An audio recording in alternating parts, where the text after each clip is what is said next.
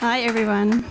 I really contemplated what I should share tonight, and I just thought, this is the School of Supernatural Ministry. Whew. So I'm going to share with you the most supernatural thing that has happened to me. So a few years ago, about 4, I was spending time with God in the secret place. It was the most beautiful time in my life. Very deep intimacy place. And during this time, one day I saw on Facebook that someone passed away. I didn't really know the guy, but it just shook me. It just, really had an impact on me. And, the thought that came to me is, why doesn't someone just go and pray for this guy for resurrection to come back? And it was such a deep unction in me. And in that week, 3 times I got scripture, go and raise the dead. And I actually felt so strong that God said I must do it. But it was completely out of my comfort zone. I mean, I've never prayed for a person that died. In fact, death has always been a very scary thing for me, but I felt it so strong. And then supernatural things started happening. And the third sign, because I asked God for confirmations, because I wasn't sure, am I hearing right? And the third confirmation I got was one night, a random night, when I was driving on the N2, crying out to God for more of Him, for the prophetic.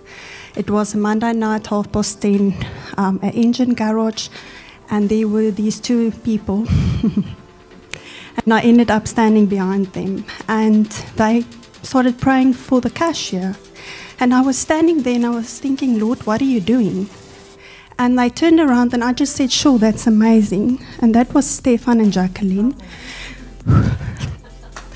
Stefan turned around and he looked me straight and he said, Jesus said, go heal the sick, they will be healed. Jesus said, go raise the dead, they will be raised. Jacqueline, on the other hand, she was standing there, and I asked God that if I should go and pray for this guy, he must tell me where this guy is buried, because I don't want to ask the wife. Jacqueline, without knowing what I asked God, told me they actually knew the guy that passed away. I didn't even know him. She told me where he's buried, without me even asking. So it was a very supernatural experience for me.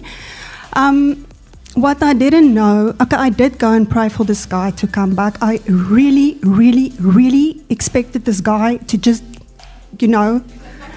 come out of the grave after all these signs and wonders. I really did.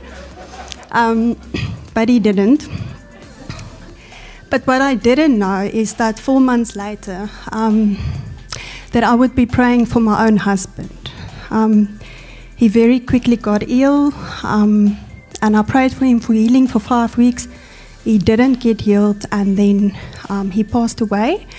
But because of this journey, I had such a peace when he died. I cannot explain that to anyone, and I started praying for him for resurrection. We prayed for him for 6 days, and he decided not to come back, which is okay. I don't want you guys to feel bad about it. It's been an incredible journey for me spiritually, next level. So literally, I just still believe that God raises the dead and heals the sick, even though I didn't see it. Because He does. And then literally 7 weeks after that, I knew something was happening at that church, that school. I didn't know it was a school then, but I had one introduction prior to that. And I went on a Wednesday night. I had a very bad day. So I went there one night, and they just let me go. It was almost the end of the year, and I sat in week after week, and I just drank. And then the next year I enrolled. Kept on praying for healing, didn't see. Kept on praying for healing, didn't see. I got desperate. For some reason, when I get desperate, God starts moving. And I was literally driving in the car. And I said to God, you know what? You've walked this incredible journey with me, with resurrection, and this testimony is not finished. I want to see the dead rise to life. I just said it, and I drove onto an accident scene, and there was this girl lying in the road. So I got out. She looked dead. Her eyes were open just a little bit, and no movement whatsoever. So I just started praying for her. I said, get up in Jesus' name. I speak life into you in Jesus' name. Prayed and prayed and prayed. Nothing happened. Nothing. And then I was like desperate. Like, I want to see God move. And I said to her, get up in Jesus' name. I cried out to God. I said, Lord, only you can do this. And the next moment, that girl's eyes just shot open. Yeah. And then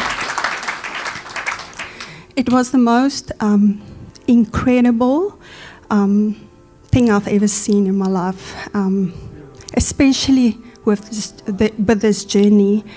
And with the school, being a part of the school, the most amazing thing that has happened since I joined the school is that a Dead Rising ministry was born. People started coming with me to go and pray for people. Nadine there, we have prayed for many people. I counted now because I wanted to know. It's 16, all of them. And I just believe what the word says. It's part of the gospel. And yes, amen.